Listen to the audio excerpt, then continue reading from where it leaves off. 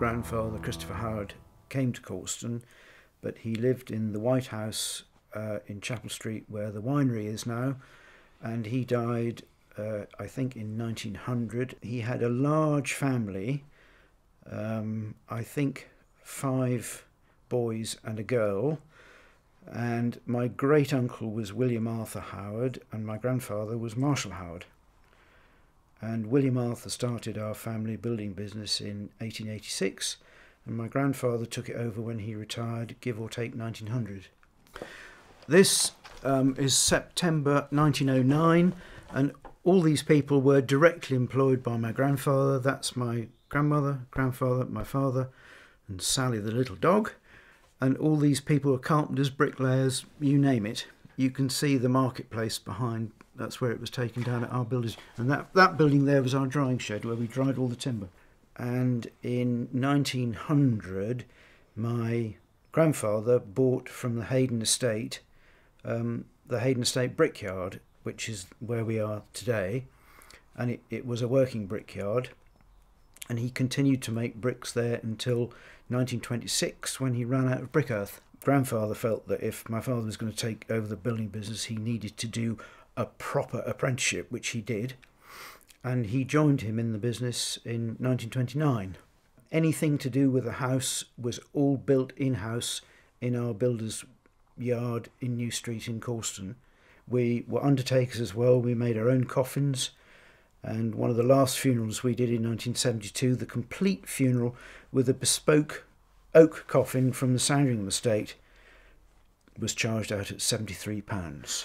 So I went as tailoress at Stones in Prince Wales Road for 2 years. F.A. Stones? Mm-hmm. That beautiful shop front that used to be on Prince of Wales Road. Yes.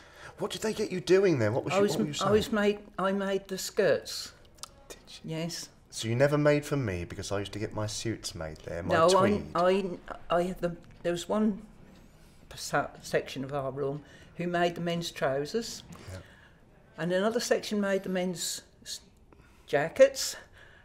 The skirts were made there, and the jackets for the ladies were made downstairs once. And I remember once that a lady came in, I won't mention any names, and she said, this is a bit too tight.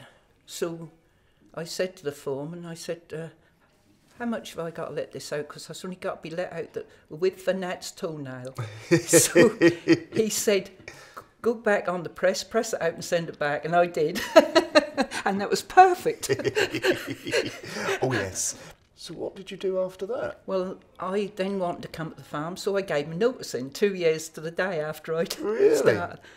And I went home and said to Dad, I'm going to go to the farm now because I'll give him a notice in. And he said, no, you're not. You aren't grown up enough to do that. So he said, you can go and get another job. So I had been going to visiting Little Plumstead, so I went and got a job at Little Plumstead. And I stopped there for 2 years. We did a sort of trying to get people to join the nursing at the Old Curls. And which one is it? That's you. That's me. My goodness, beautifully turned out. When we were working, we were not allowed to have anything on that was with pins. And if you see these uniforms, they were all done up from behind. There was nothing on the front of us. These are the patients of Little Plumstead. But they look like schoolgirls. Well, yes, they were called the schoolgirls because they used to have to go to school. They were presented at Easter time with Easter egg. So how long did it take for you to train? Well, I never did finish training because I left and went to the farm when I was 19. I worked with 9, at that time there was 9 men in my cell. I see. And so I wouldn't let the men do anything that I couldn't do. Well, I never. I've been taught and beat, and pulling and knotting, taught and beat and everything. And then as the years went on, we got better machinery. And we had a dryer, and I was the one who did all the drying in the harvest time and kept a record of where the corn had gone to and who that was got to be sold to, and marked it all down. And I was shocked up. Have you? Yes, I've been shocked up. I used to pick them up in stooks and stand them like that, and then the air would get through the bottom, and the sun would get and dry them off. Because I'd done 40 years on the farm, put in for the Long Service Medal. My word. And that was presented at the Norfolk Show? Show, yes. Because I think you're being very modest about that. That's quite an achievement. This is a beautiful picture of Peggy, and that is this your... Jimmy, my husband. Jimmy, your husband. So when did you get married? 1947. This is actually my aunt and uncle, my aunt over there, who we've been talking about. He was the farmer, and that was on their wedding day. So I copied it into pottery. So just after the war? Yeah. Had your husband been away at war? No, because they were exempt, farmers were exempt. But he was in the home guard, wasn't he? Was it Cawston? Yeah. After the war, he bought the farm. So, and we farmed, 500 acres at one time. Now, that wasn't a cheap farm, or did he buy it outright? He bought about 300, wasn't it, Beryl? 300 he owned. Now, how did he manage to buy that? Hard work. And that's who taught Beryl to do everything on the farm. This is a lovely picture. And that was my Uncle Jimmy, who was Aunt's husband. There he is, and he's using a seed fiddle there. Yes, and I called that the fiddling farmer, that one. So this is in the 1960s? Mm-hmm. And he's undersowing barley using a seed fiddle. Old and he used to do it to Katie, she swallowed the hay, and he used to go on like that and to keep his rhythm right. You've lived in Cawston all your life and served all your ancestors. Do you have any memories and photos? The most prominent, or the one that I remember best, was William Wilson, who was my great-grandfather, and they lived in this place called the White House. This is my great-grandmother Matilda and my uncle Stanley. William Wilson was what they call a self-made man. He'd worked very, very hard, trained as a butcher in Norwich with his uncle, and then he was able to save up money and buy the farm, and they also had a slaughterhouse. And this is William's son, my grandfather Sidney Arthur Tuddenham Wilson, I would have you say. Now, he had been brought up in Norwich, and I think he was somewhat spoilt. He loved music, he loved drawing, but sadly for him, his father was determined that he'd have to work in the slaughterhouse and kill animals and things like that, and he had a bit of a problem because he used to faint at the sight of blood. This is a picture of them outside their shop. Great-grandfather William, Sidney, who's that young lad there, and nephew Clifford. The other side of the family, this gentleman here, Sidney, married this young lady here, who's called Hilda, and that's my grandmother, and that's her father Frederick, and Mary Jane, and Nellie. This is a beautiful picture. Tell us about who's on here. Well, that would be my mother, that would be her sister, and this would be her sister and a mother. There's an old Norfolk saying, isn't there? Hey, your father got dicky ball. That's right. That was their dicky. That's the dicky. Now, is that little donkey cart? And do you know where would they just have that for running about the area? Would they? Well, my grandfather, her father, was a sheep shearer. And he went round to all the farms. I see. So regularly shearing up sheep. And I think he went out of Norfolk, by what my mother used to say. Really? Yeah. This is really lovely. It says, as seen on the road from Cawston to Hayden. And that's drawn by a little girl. Sent to my mother when she was a little girl.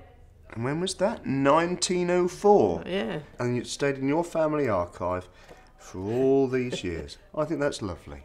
I know for a fact that this was one of the first cars in Cawston, and we have the bill for it here. It was second-hand 10 horsepower Darrock, 2-seater, and my grandfather bought it from J.J. Wrights of Dereham, and they had got it from the Reverend Pease, who was the incumbent at Hayden. That's my grandfather, and that's my dad, and they're on the Norwich Road at Cawston, near where Billy Hutton's butcher's shop used to be.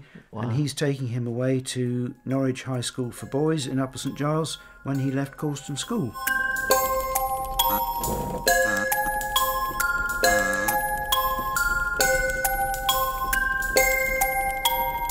That is Charles Howard Bullock, and he's holding one of 2 little Jack Russell puppies. Now, these Jack Russell puppies flew up from Bristol in a mosquito bomber to Havringland, and they must be the fastest travelled back Jack Russells in the world, I should think.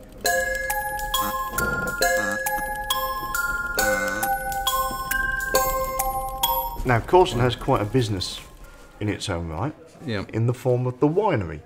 Do you know, you worked there for a while, I gather? I worked there from 1971 till I retired, yes. So the Cawston winery was going quite a few years before you joined it? Mr. Engelhardt and his family, they'd started a fresh life here in England and after the war, and they were doing their own, making sachets and Camden tablets and all that, and packing in their kitchen. From there they moved on to a little place in Helston they rented, and they then started producing the wine in a can with an A1 machine by hand. And they built the business up through the shops then, and then they moved on to North Walsham Egg Packing Station, took that over. They outgrew that then, and then moved to Cawston. We had a tanker came in from Cyprus, and that was a new type with a rubber bag inside a container, and that pulled up outside to be unloaded as usual. And we had Philip Pummel, who was in the laboratory. He came out and tested it. Well, they opened the doors to this here container, unbeknown to them, where the wooden barrier was across, because that was a plastic rubber bag where that was sent for convenience, so it could be shipped back to Cyprus just on the plane, the bag. And there was 3,000 something gallons in one bag.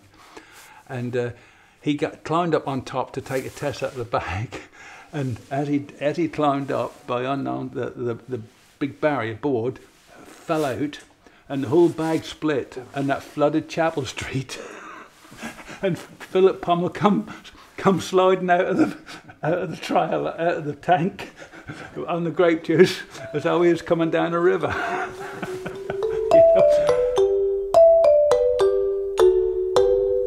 So have you got any stories from when you worked at Bernard Matthews? Well, we had students come in the summer, and they used to come, foreign students they were, and they used to come for about fortnight or a month, and because tea was 5 o'clock, and we were then coming home, and they were all in the canteen eating the food. And when we got home, someone said, I think that was a chap lived down the road, he come up, he said, "Do you know the factory's on fire?" I said, "No, we only know come from there." And but we went in the next morning, but oh dear, the mess. Our canteen, there was all the empty plates with the food still on them, you know, they'd had to get up and go. Yeah.